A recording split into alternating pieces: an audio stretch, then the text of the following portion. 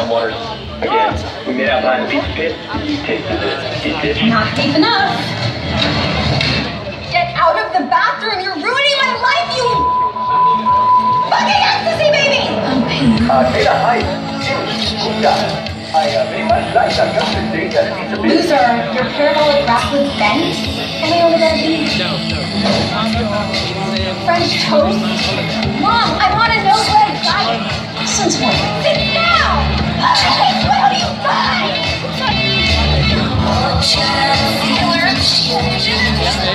Word of advice, there's always new toothpaste. Don't swallow.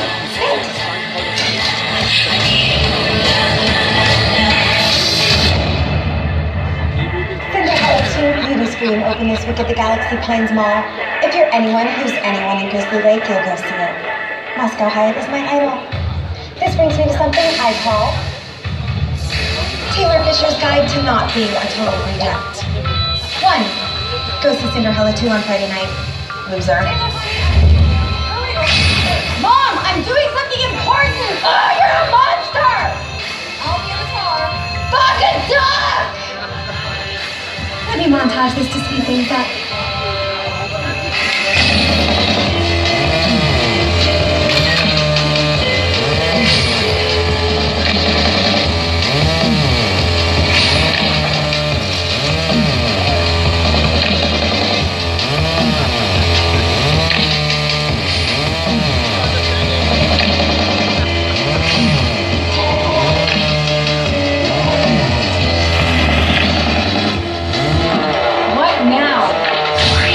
Pizza Pit. Who are you? Your biggest fan. Oh, right. Bitch, going to kill you. Bitch, I hope the fuck you do. You'll be a dead son of a bitch, I tell you that. Very funny. Who put you up to this, Cindy? Lose the cape, it's way too 90s horror. Oh, so what movie is this from? Die, cheerleader, die! Wanna play psycho killer? Can I be the helpless cheerleader? Oh, so is this where I'm supposed to beg for my life? Please, Mr. Killer, don't kill me. Oh, so is this where I'm supposed to bleed? I'm bleeding. Eek. Oh yeah, I'm supposed to run, right? Okay. I'm running! Help! Oh! Now I'm gonna fall and break my leg, leaving me helpless. There you go, Mr. Scary Killer. I'm panicking now. Oh, guys, somebody please help me! Oh, no! Oh, now what? Oh, I guess this is the big climax. Hope you don't mind if I fake it. I was walking down the street, drinking my black tea boba, and this bitch, oh, no. This bitch had the nerve, the audacity to touch my motherfucking hair. Do not touch my hair. No. Okay? Don't touch my hair, ho, or my chinchilla coat. Don't touch my hair, ho, or my chinchilla coat. Don't touch my hair, ho, or my chinchilla coat. Don't touch my hair, ho, or my chinchilla coat.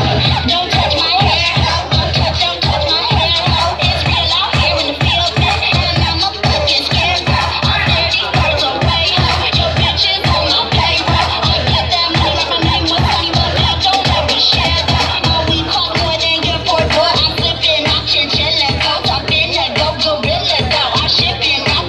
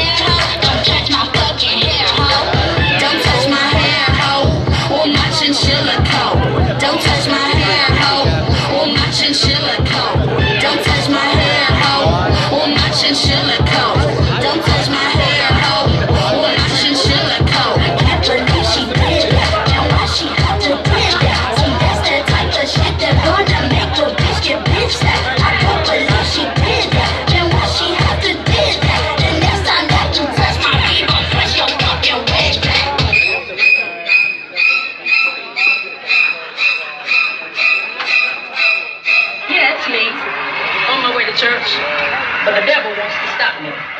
He wants to block me. I bind you in the name of Jesus. Get to church, somebody. I'm in church now. Come on, let's give God some praise.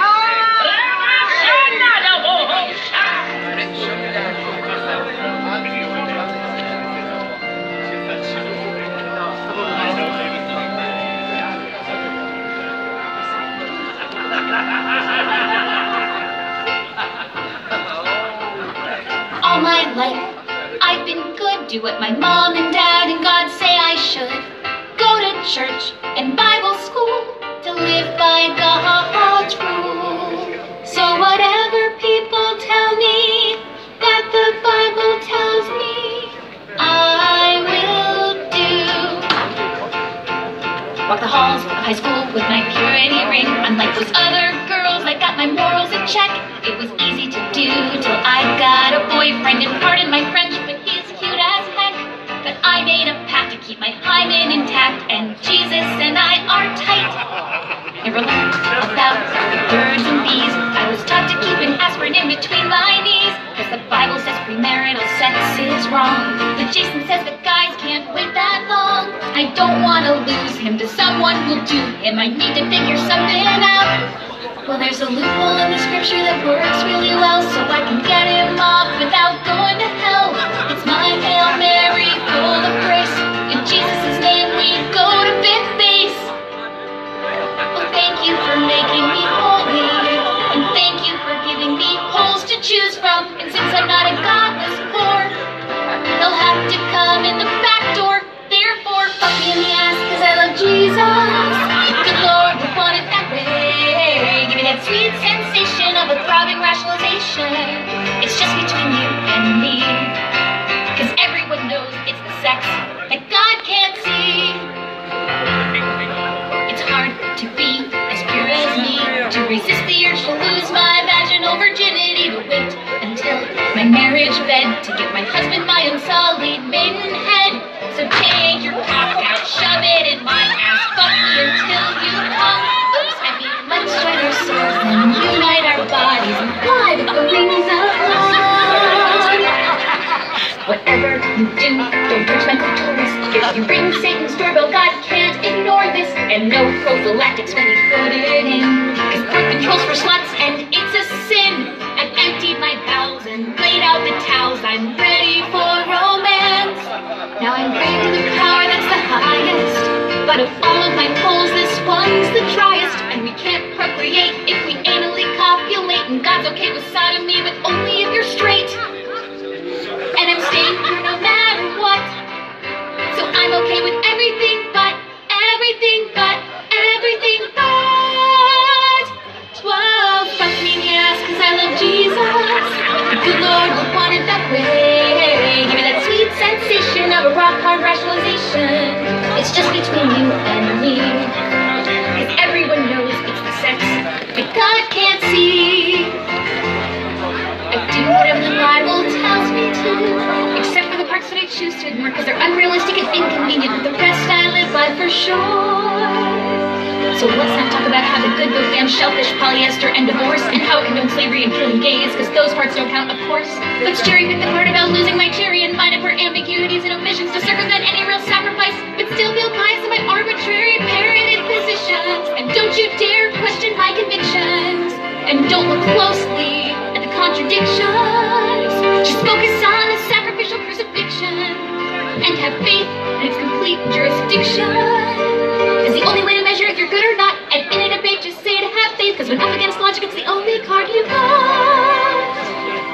So close your eyes, take a deep breath, and fuck me in the ass, cause I love Jesus. The good Lord would want it that way. Give me that sweet sensation of irrational rationalization. It's just between you and me, cause everyone knows it's the sex that God can't see.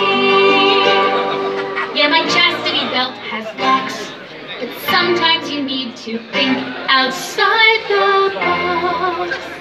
I don't know what the devil has been putting in your mind. I don't know what the devil